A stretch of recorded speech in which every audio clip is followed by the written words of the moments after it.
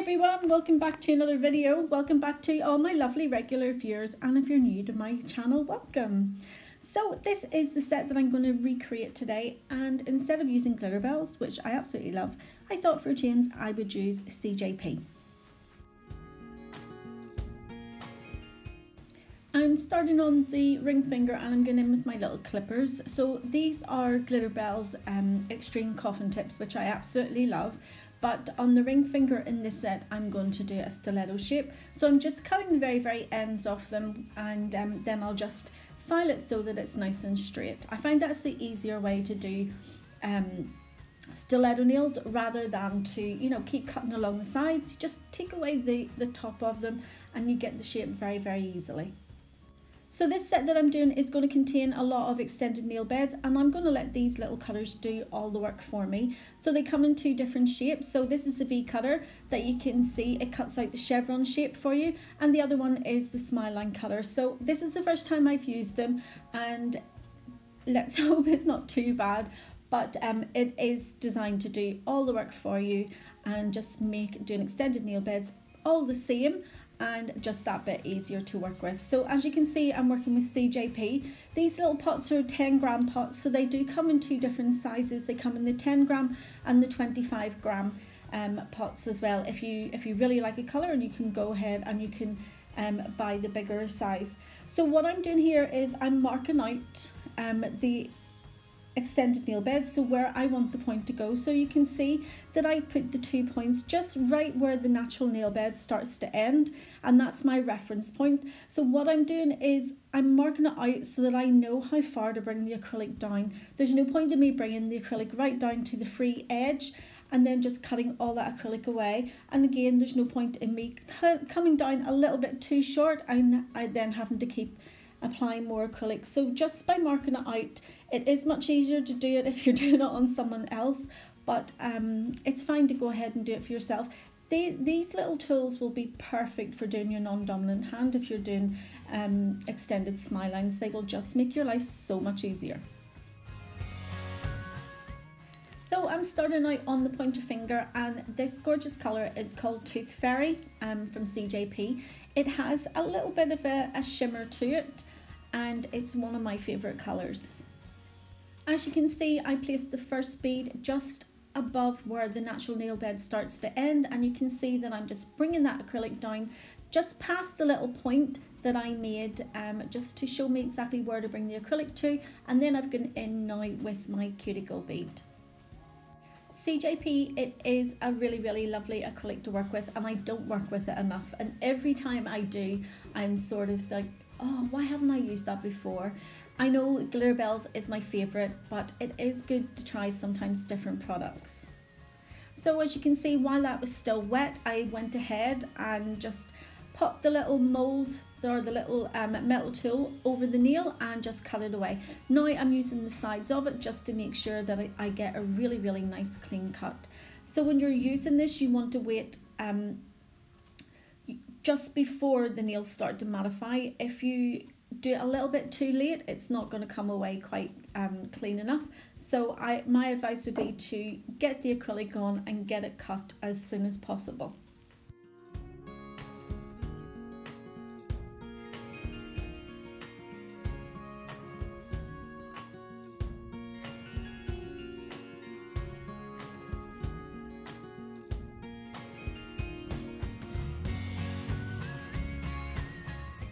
So moving on now to the middle finger, and again I went in with a large bead of acrylic, and I've just placed it just before where my natural nail bed ends. So you can see the little mark that I placed with my cutter, so that's my little reference point. I am having to go in with another bead of acrylic, and this is only because I'm probably not using a brush big enough for the length of this nail if I wanted to do it in one bead. I'm using a size 16 brush. I absolutely love it. I would find it really hard to go down to a smaller brush now, but as you can see, the acrylic is still fairly wet. It hasn't started to mattify, and I'm now going in with my little cutter, so you can see that it just gives me a nice clean cut. So I'm just going to tidy it up again with the sides of it, and then I'll go in and place my cuticle bead and build up my apex.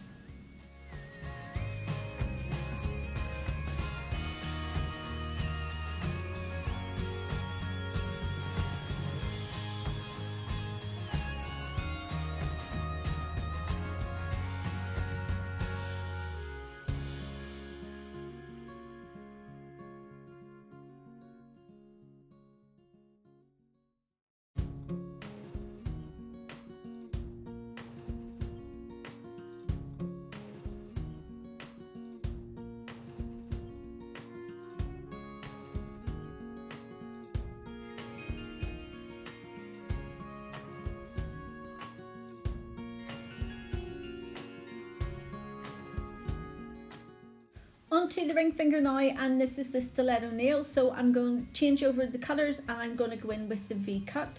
So it is slightly shorter than this other smile line cutter, so I am just going to bring it down a little bit further, and I'm just going to do it in exactly the same way. I'm going to place my first bead just where my nail bed would start to end, and I'm just going to bring that acrylic down to that wee reference point.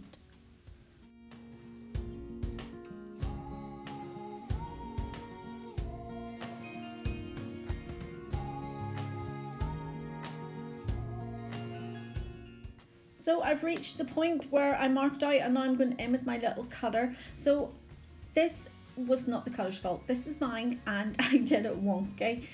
So I'm just going in with the sides of it again, and I'm just straightening it up. I seem to be sort of offside a little bit. When I look at it from one angle, it looks straight, but then whenever I turn it around and look at it from the other direction, I can see that it's not in the center of my nail plate, and that was my fault, not the cutter's.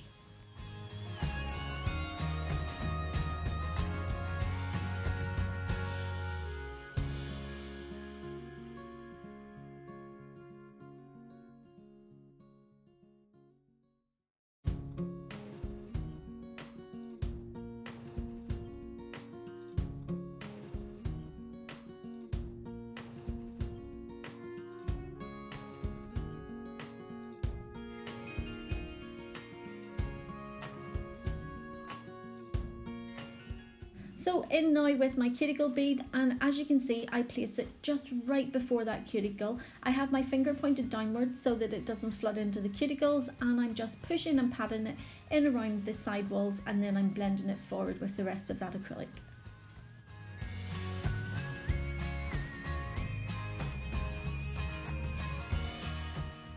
Onto the little finger and in with my first bead of acrylic just before where the natural nail bed ends, and I'm just going to blend it down to that little point, that little reference point that I made with the little tool.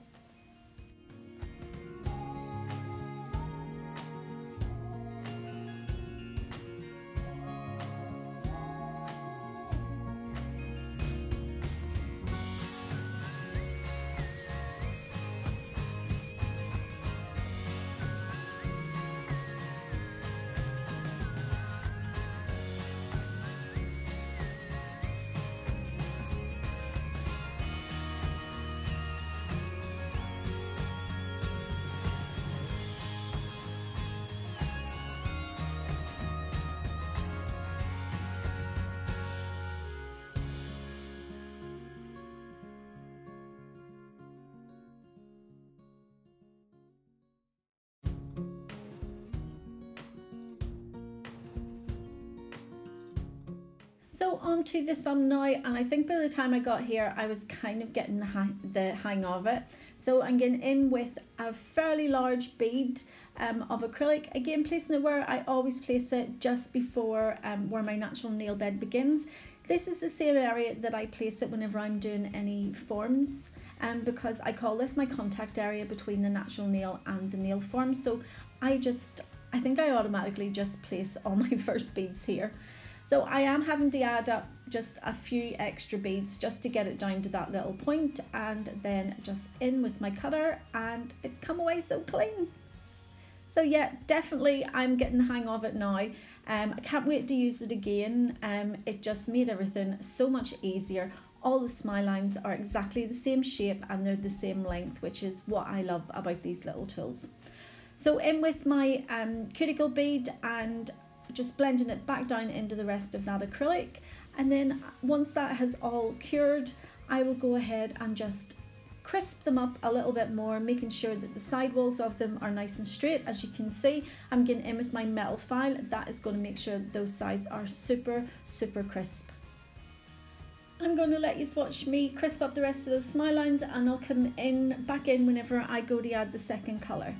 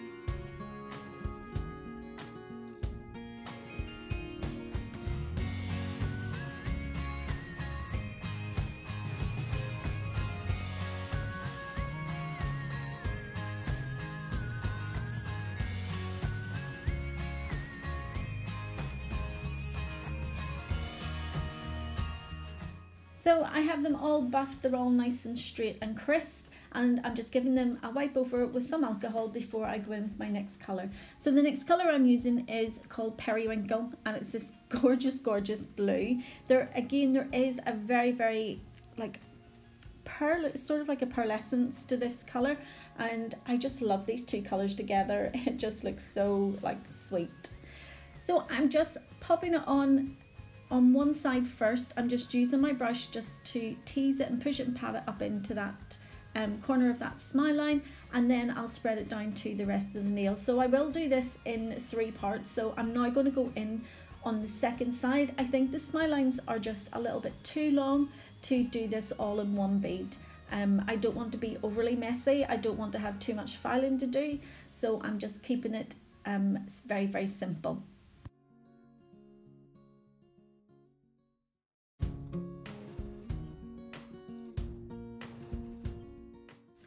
And then in with the third bead, just placed at the free edge, and I'm just pushing it down to cover the full free edge, and then I'll just blend it back up to the rest of that acrylic.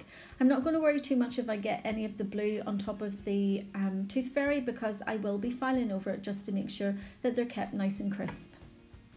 So I'm moving on now to the middle finger, and every nail is done exactly the same. So I'm going to let you listen to some music and just watch me place that acrylic, and I'll come back once it's on.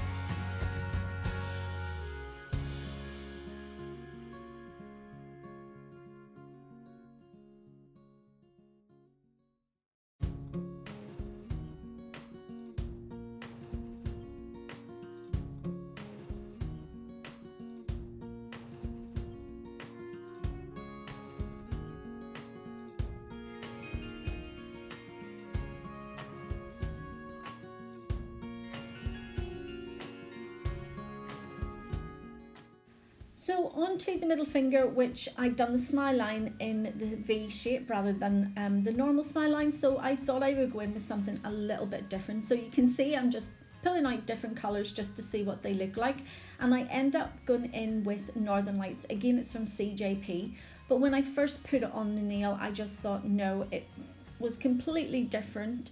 And even though I am doing this nail a little bit different, I didn't want it too different, if you know what I mean.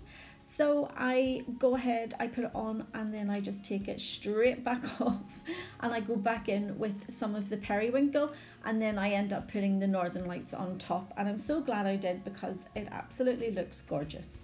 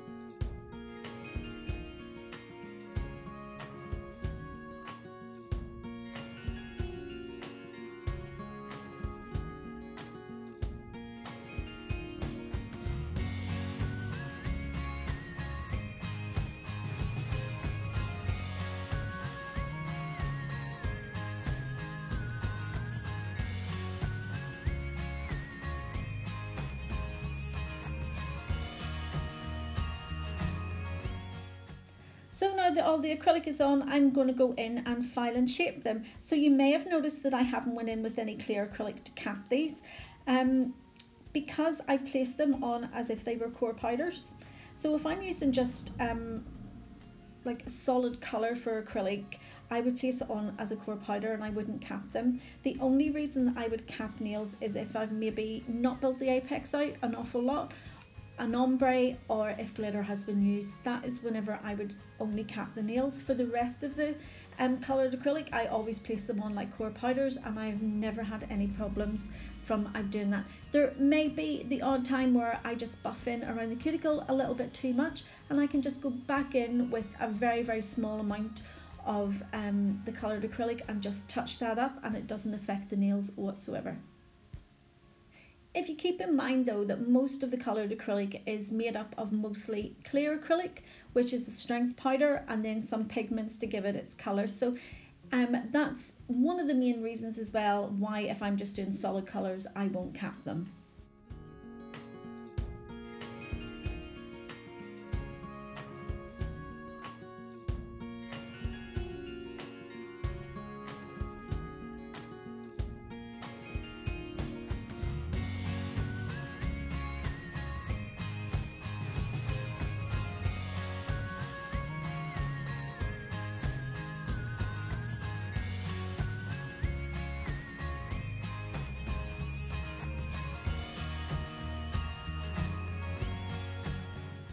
Here I am just putting a little bit of clear over the thumb. I did buff away the apex and I did see that it was just getting a little bit too thin there at the cuticles. So just to build it up and protect it, I just added a little bit of the clear powder. But you can see that I haven't brought it any further down the nail than just the area that I would needed it.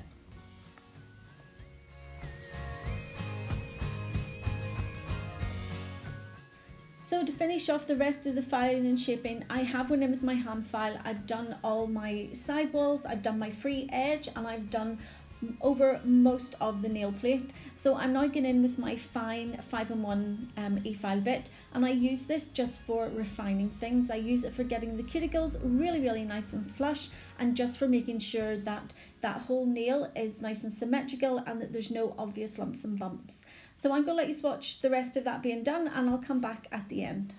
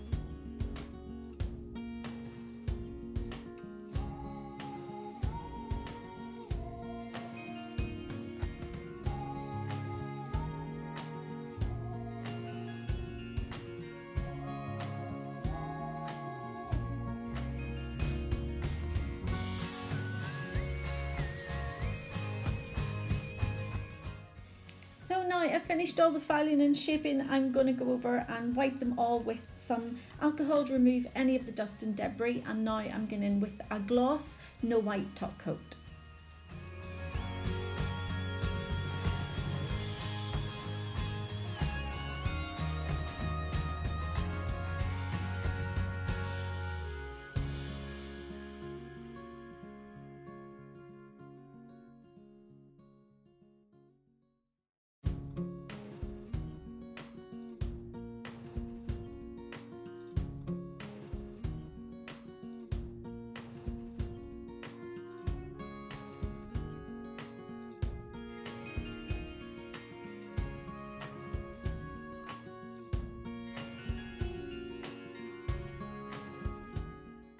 I wanted on this set the main focus to be actually on the coloured acrylic because they're so bright and beautiful. I love those colours together. So I'm going to do some simple 3D artwork on the nails. So I've placed like a diamond rhinestone right in the centre of the nail, and I'm going to do flower petals all along the perimeter of it. These are so easy to do, so you want to pick up a fairly wet bead of acrylic. You can see I drained out any of the excess liquid on my little cotton pad. Once I placed it onto the nail, I drained my brush out again just to make sure that there's not a lot of liquid on the acrylic and that it will mould and shape so much quicker. So I kind of place it just in a ball, and then using the belly of my brush I push and shape it to fan it out, and then with the tip of the brush I bring it forward to make the point. So to do the little petals on the side, again I've went in with like a ball shape of acrylic, and I'm using the belly of that brush just to push it into like a petal and just fan it out ever so slightly. So you can see I've placed the second bead on, but I went back into the first one because I am working quite quickly. I'm not giving the acrylic the full time to cure, so I can go back in and just give it another little push, and that will just complete the process for me, and will just keep the little petal shape that I want.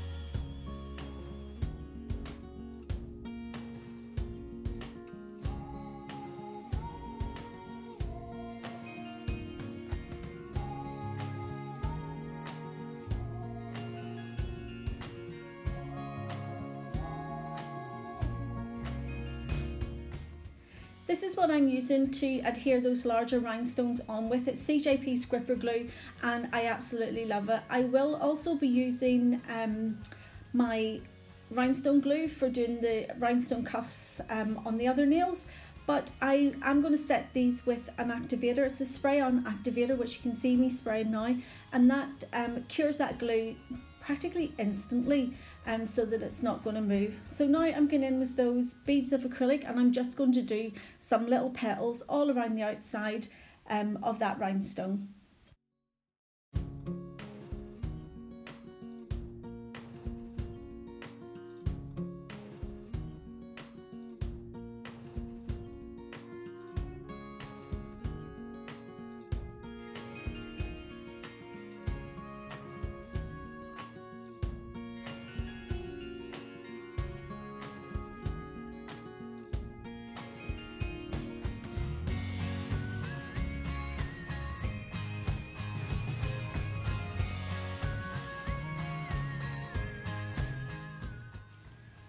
So just to finish off the little finger, I'm going to go ahead and do a little rhinestone cuff. You can see on the middle finger there, I did a full outline of the smile line and pink area in rhinestones, and on the thumb I go in and do some little flowers as well.